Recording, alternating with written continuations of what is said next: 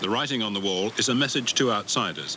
It means that while ganja, cannabis, is permitted by the community, heroin or smack certainly is not, and that offenders will be dealt with.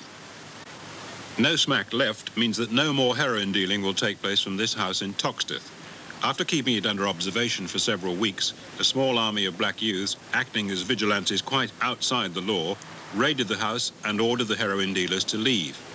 One dealer, himself black, who showed some reluctance to go, had his kneecaps broken.